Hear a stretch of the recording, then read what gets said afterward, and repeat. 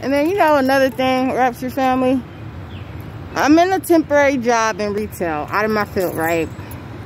But I got a bag for hours because I'm not full-time. I just switched to full-time. They already put the schedule in for like 2 weeks.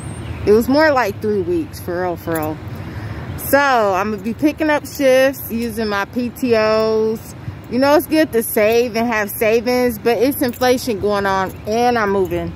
So, and I don't even do the shift that they're there for like full-time, but I got to do what I got to do. The bills don't stop, you know. And then the shifts that I'm picking up are late too, but it is what it is. Like, I'm a person, I'll do whatever I have to do. But just know Walmart is petty as ever. They hire all these people, and it's just a temporary job just to get by until I get back in my field once school start back up. They hire all these people, but if you don't work full-time, you will not get hours. So they should let people know that, like part-time. That's because first, they don't care. Second, it's Walmart. Of course, they don't care. Of course, it's a terrible place to work.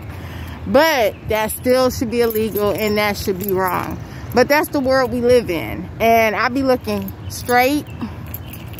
I talk to a few people. I don't care for the staff leads and the coaches in that department, except maybe one, but she's still iffy. I just go there for my money and leave.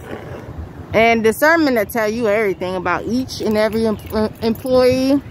The managers, leads, coaches, and the eyes tell everything. God bless.